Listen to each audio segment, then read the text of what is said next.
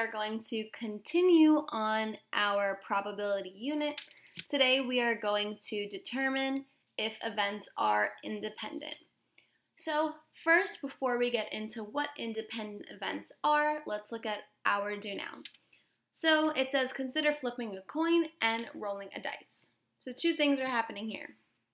A coin flip and a dice roll.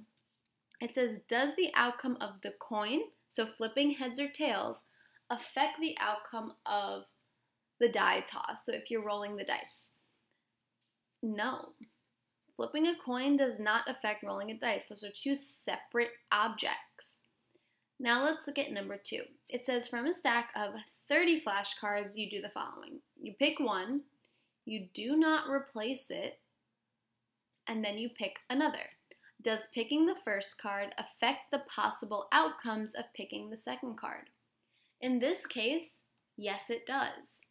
Because if you are picking the first card and you're not replacing it, you no longer have 30 cards to look at or to pick from. You now have 29 cards to pick from. So taking out that first card and not replacing it does affect what you get for the second card. Moving on, let's look at independent and dependent events. So independent events, when the occurrence of one event does not affect the outcome of another. For example, flipping the coin and rolling the dice. The coin flip did not affect the dice roll, so therefore those two events were independent. One does not affect the other. Dependent events are when the occurrence of one event does affect the outcome of the other. So they are dependent. That is like the second example that was in the do now. If you have a stack of cards, you take one out, but you don't replace it. You are affecting the outcome of the second one. So the key concept of today, we're going to be looking at the probability of A and B. Whenever you're finding the probability of A and B, if they are independent events, so I'm going to actually circle this and again because that's going to be a key word for today.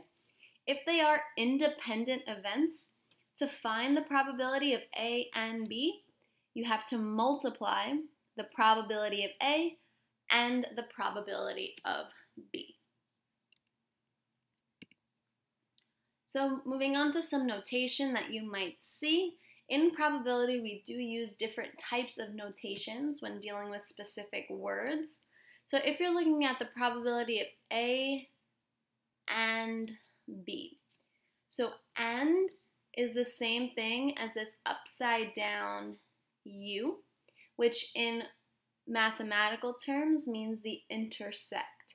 So whenever you see this upside down U, it does mean the word and.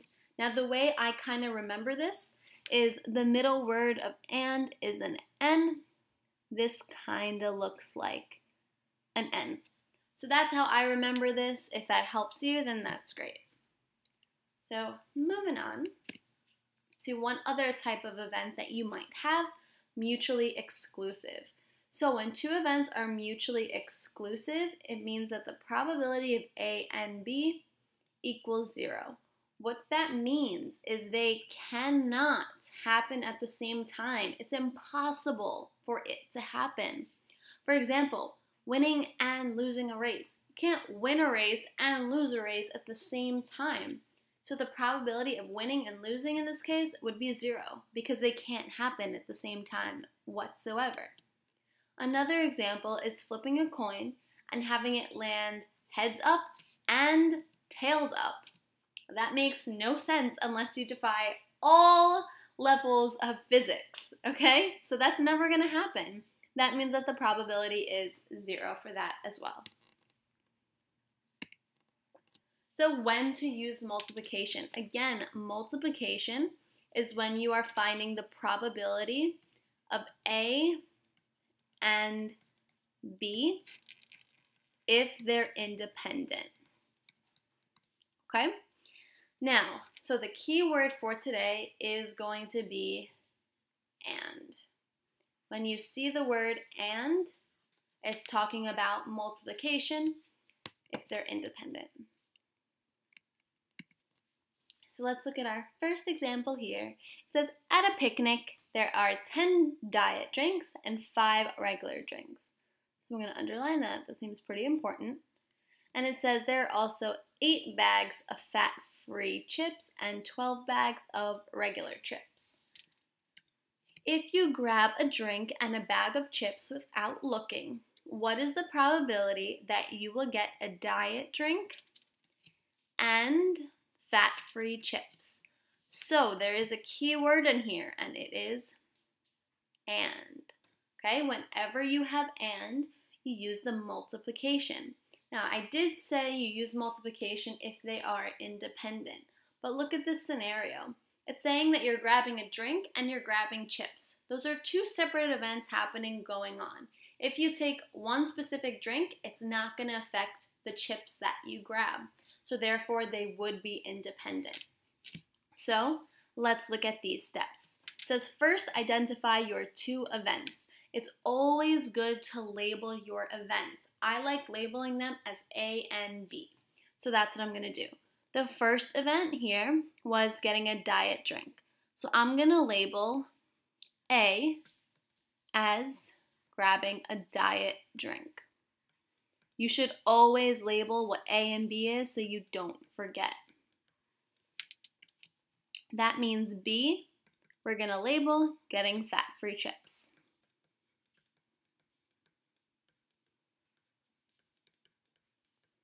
Okay, so now what we're going to do is we're going to find the probability of A and the probability of B. So the probability of A is equal to. So if we remember to find probability, in the denominator, that goes your total outcomes. So in this case, it'd be all the drinks possible. And in the numerator goes your favorable. So that's what you want. Okay, so outcomes, I'll just finish it up. Now in this case, we're looking at drinks. If we look at the drinks, there are 10 diet drinks and 5 regular drinks. That means in total, we have 15 drinks. We want diet drinks. So out of those 15 drinks, 10 are diet drinks. So that is our probability for A. Now let's find the probability for B. So again, you use the same thing, favorable outcomes over total outcomes, but now we're looking at chips. For chips, there are 8 bags of fat-free and 12 bags of regular chips. So in total, there are 8 plus 12, which is 20 bags of chips. Of those 20 bags of chips, we're looking for the fat-free ones.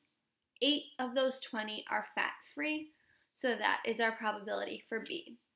Now step 4. We're going to multiply the 2 together. So we're going to find the probability of A and B. That is equal to the probability of A times the probability of B. Now I'm writing out every step possible here because it's the first time we're seeing this. So now again, the probability of A and B is equal to, the probability of A we found was 10 over 15. Now if you want to simplify that fraction, you can, but we can wait to do that to the end. The probability of B was 8 over 20. Same applies for that. If you want to simplify it beforehand, that is totally fine. So now we have to multiply them. Now I'm going to use the calculator. You can do it by hand. If you're doing it by hand, you're multiplying numerator by numerator and denominator by denominator. So you would do 10 times 8 over 15 times 20. But I am going to use the calculator just to make sure I make no mistakes. Once this thing loads. So while we're waiting for that to load, we're going to finish this just writing up that last step. Now, if you want to change the notation, remember this symbol here represents and. So why don't I throw that in here? Let's give it a little introduction now that this is loaded. Now you can use parentheses, but I like using the alpha y equals button. So we're doing 10 over 15. So 10 divided, oh, I did not mean to do that. Sorry guys. Delete. 10 over 15 times 8 over 20. So times alpha y equals 8 over 20. When you press enter, it gives you the fraction. The reason why I like using the alpha y equals button is it will give you the fraction in simplest form. So we have 4 over 15. So the probability of A and B is equal to 4 over 15. So here is our answer. Remember, for probability though, you can write it in different ways. So you can write this as a decimal. To get it as a decimal, press math, go to 2, which is des, press enter. That's it as a decimal, but that is a decimal that never ends, so fraction would be the best way to represent it. But if you wanted to do the decimal, you can. You can also change it to a percent. Okay, let's move right along. So multiplication can be used to test if two events are independent. If the probability of A and B is equal to the probability of A times the probability of B, they're independent. If it's not equal, they are dependent. If it is 0, they're mutually exclusive. So let's look at how we can use this. Okay, so test for independence. So again, the key concept is here, if the probability of A is 0.5 and the probability of B is 0.3 and the probability of A and B is 0.14, are A and B independent or dependent? So first, I just like having these steps here. It's kind of my process that goes through my head. So get comfortable thinking the same way, or if you think a different way, that's fine as well. But this is my thought process. So first, identify your two events. So our two events are outlined for us, A and B. First step is find the probability of A. So we know that. It tells us, feeling red right now, it tells us the probability of A is equal to 0.5. Less work for us to do. It tells us the probability of B is 0.3. And now we have to find the probability of A times the probability of B. So the probability of A times the probability of B would be 0.5 times 0.3. You can do this in your head or you can do it on your calculator. So let's do it in our calculator. We have 0.5 times 0.3. We press enter, we get 0.15. Okay, now for step 5. Step 5 says if probability of A times B, so that was from step 4, which we just found, is equal to the probability of A and B, they are independent. This is what they told us the probability of A and B was. So the probability of A and B, they said was equal to 0.14. So we're looking at these two right over here. I'm going to put them in a little bubble because why not? So 0.15 is not equal to 0.14. So we are going to write that. 0.15 is not equal to 0.14. Since they are not equal, they are not independent, therefore they are dependent. So I'm going to write a sentence for that. So since the probability of A times the probability of B is not equal to the probability of A and B, A and B are not independent, comma, they are dependent. Okay, it's always good to write a sentence or two identifying this stuff until you get familiar with the concept.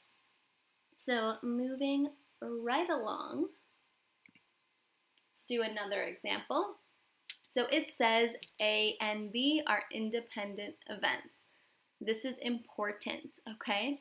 Because they're independent, that means that the probability of A and B is equal to the probability of A times the probability of B. So we're asked to find the probability of A and B if the probability of A is 1 over 6 and the probability of B is 2 over 5. So let's do just that. So like I said, since they're independent, the probability of A and B is equal to the probability of A times the probability of B. So let's plug in what the question gives us. So we're still looking for the probability of A. Now instead of and, I'm going to use that notation. So A and B is equal to, why don't I color code this? Let's make the probability of A green. So the probability of A, they tell us, is 1 over 6. So I'm going to plug that in. 1 over 6. And why don't we make the probability of B purple? So the probability of B is 2 over 5. So here we write 2 over 5. Now the probability of A and B, you can type this in your calculators if you want, but this one I do want to do by hand. So to multiply it, we do numerator times numerator, so 1 times 2, which is 2. For the denominator, we do denominator times denominator. 6 times 5 is 30. Now we can simplify this, okay? So to simplify, you see what number goes into the numerator and the denominator, and that number is 2. So if you were to divide both of these by 2, just kind of a little lesson on fractions, you would get that the probability of A and B is equal to 1 over 15. Okay? And that's how you would simplify that. Another way to do this, I'm just going to bring this to the side. This is just some general knowledge. You can cross cancel. What that means is we can see that the number 2 goes into both 2 and 6. So we can divide from here. So 2 goes into 2 one time, 2 goes into 6 3 times. So you could simplify it as 1 times 1, which is 1, 3 times 5, which is 15. Whichever way you do it, even if you use the calculator, you're going to get the same answer. Just some, side knowledge. Moving on, it says the probability that Gary and Jane have a child with blue eyes is 0.25. That seems important. The probability that they will have a child with blonde hair is 0.5. Also, side note, is blonde spelled like this or like this? I see it both ways, and I never know which it is. I always spell it this way, but then why is it written like this a lot? Just, again, just question, because it just gets me sometimes. Same thing with gray. Gray is spelled like this sometimes, and it's spelled like this sometimes. I like this spelling, so I use that spelling. But, yeah, that was a little bit of a tangent there. But let's continue. The probability that they will have a child with both blue eyes, oi, with both blue eyes and blonde hair. So I see a key word there, and is 0.125. Given this information, the events blue eyes and blonde hair are dependent, independent, and mutually exclusive. Well, first, let's look at our answer choices. So, I'm going to look at 3 and 4 specifically. 3 says it's answers 1 and 3. So, can the event be dependent and mutually exclusive at the same time? Remember, mutually exclusive means can never happen. Like winning and losing or flipping heads and tails. So you can't have dependent events and have events that can never happen at the same time. That just does not make any sense. Same for number 4. It's saying that the events are independent and mutually exclusive.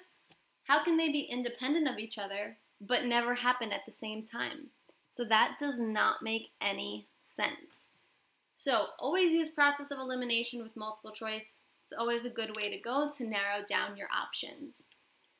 Now, we haven't done any math yet. We just used a little bit of logic. So let's get into the question.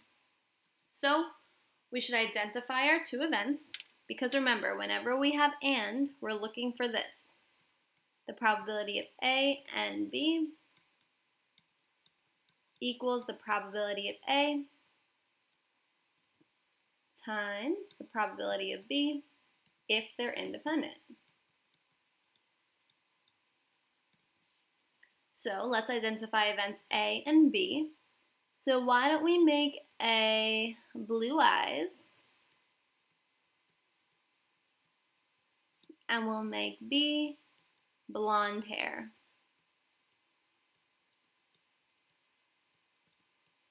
Let's find the probability of the 2. So the actually, let me move this over.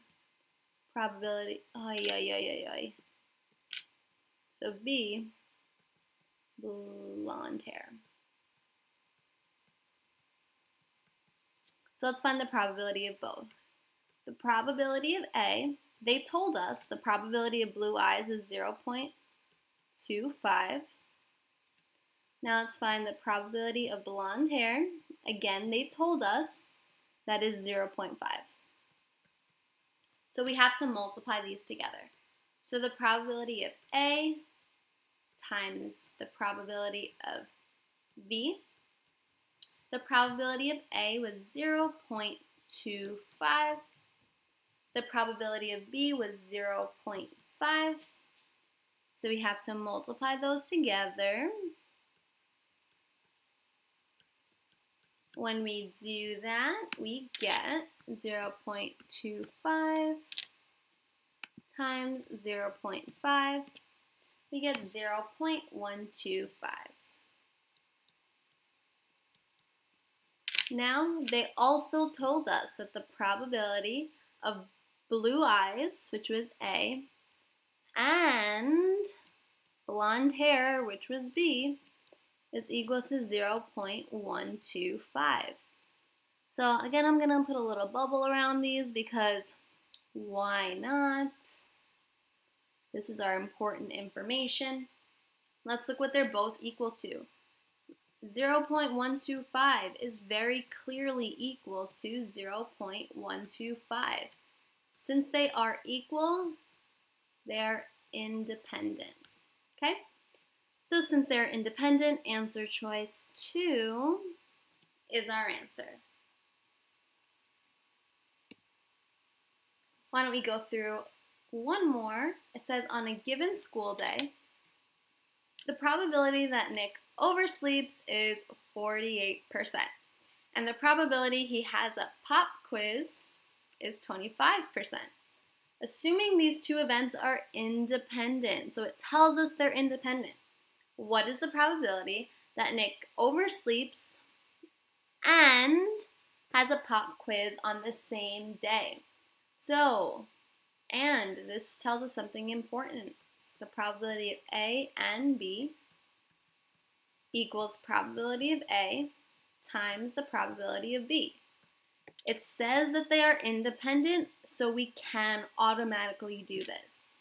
So let's identify our two events. So let's say that A is that he oversleeps, and let's say that B is that pop quiz. Whatever happened to pop quizzes? Those must have been enjoyable.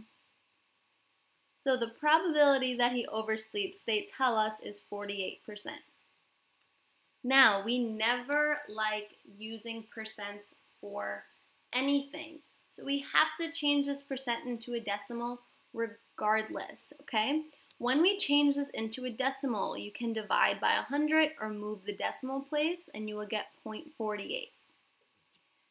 The probability that he'll have a pop quiz is 25%. Again, we don't do operations with percent, so we change it to a decimal. Now let's change the color. Let's find the probability of A. I'm going to change the notation, and B. That's equal to the probability of A times the probability of B. So it would be 0.48 times, I don't want to mistake that for a decimal, so I'm going to use parentheses. So I'm going to use parentheses just so we don't mistake the multiplication as a decimal. So 0.48 times 0.25. Let's get our calculator. So 0.48 times 0.25 gives us 0.12. So the probability of A and B is equal to 0.12. But notice they have their answers in percents. So we just have to move this over 2 spots to turn it into a percent. And we would get 12%. Therefore, 4 being our answer. Okay, so to get credit for this class, you have to complete this check for understanding problem on a sheet of paper, show all of your work, and upload it to Google Classroom. Have a great day, everybody.